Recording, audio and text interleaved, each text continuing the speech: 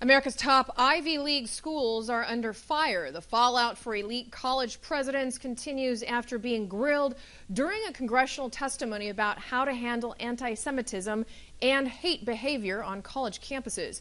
One of the three Democratic presidents is now out of a job, and as CBS's Nicole Killian reports, she may not be alone. Amid calls for her removal, supporters of Harvard President Claudine Gay rallied to her defense, from alumni to staff.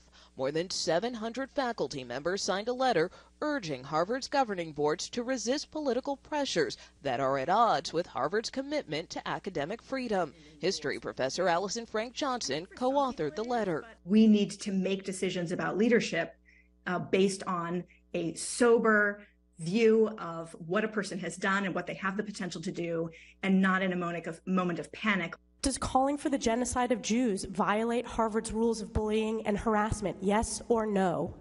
It can be, depending on the context.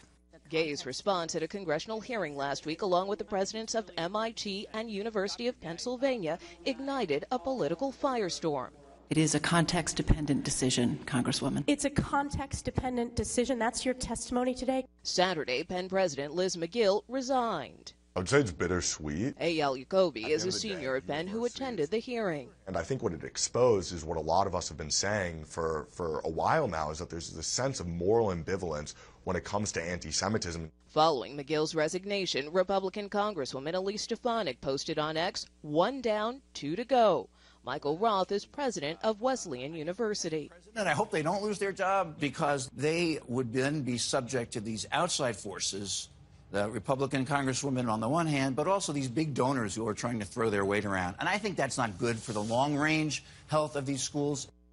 McGill will stay on as president here at the University of Pennsylvania until her replacement is named, and she will continue in a tenured faculty position. The House Education Committee has launched an investigation into Penn, MIT, and Harvard, as well as other schools. Nicole Killian, CBS News, Philadelphia.